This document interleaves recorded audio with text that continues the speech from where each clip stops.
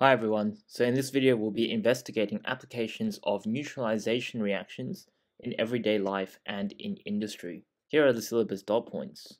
So neutralization is necessary in agriculture to maintain an appropriate level of pH levels in the soil. So actually the pH of the soil will change the availability of the nutrients which are available to them. And so really the plants are going to be quite sensitive to pH and will be unable to grow if it's too acidic or if it's too alkaline. So if the soil is too acidic, what we'd do is we'd add some of this powdered lime, CaO, or limestone, CaCO3, which are both basic compounds, and they will neutralize the H plus ions which are in the soil. So if the soil is too basic, what we'll do is instead we'll do the opposite. We need to introduce H plus ions into the soil. So we're going to add compost and manure, which will then decompose to release organic acids. Like one such example will be the release of CO2 from the compost, decomposing, and now form carbonic acid.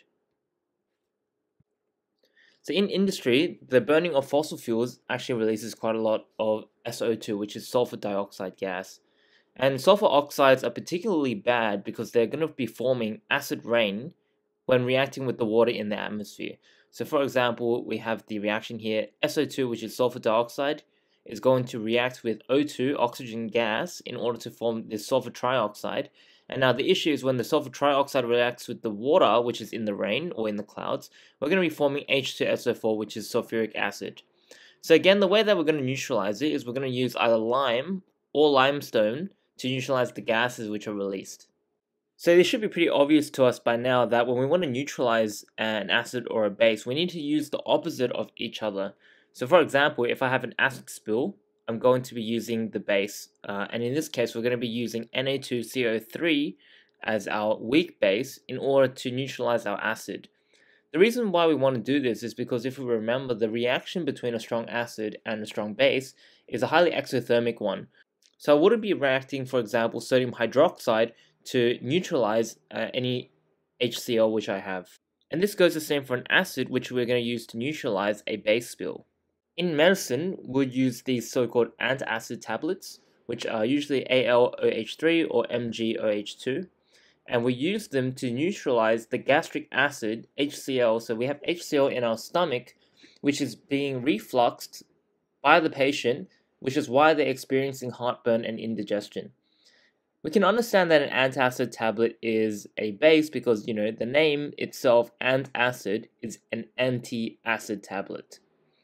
Now, in the opposite scenario, we're going to be using vinegar, which is a common remedy for things like wasp and jellyfish stings.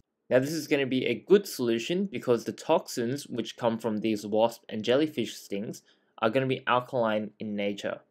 And vinegar, as we should know, contains acetic acid, CH3COOH. We also know this as ethanoic acid. In everyday life, we also have neutralization reactions. So the baking powder, for example, we have some rising muffins over here. They contain sodium hydrogen carbonate, NaHCO3. And when we add water to the baking soda, the reaction between the carbonate and the water is going to release CO2, which is what is going to be helping to rise the cakes and the doughs. And that is what gives them the signature airy texture for baked goods. Toothpaste, on the other spectrum, are alkaline, and they are alkaline to help prevent the acidic decaying food particles in our teeth.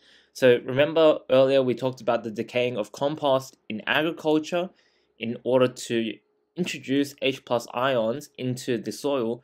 Well, this is kind of similar in that we have decaying food particles in our teeth, and they're going to be releasing CO2 and also creating organic acids, which are going to be decaying our teeth. So toothpaste are going to vary in their composition. They're going to contain things like aluminium hydroxide, the hydrogen phosphate ion, the carbonate ion, and the fluoride ion.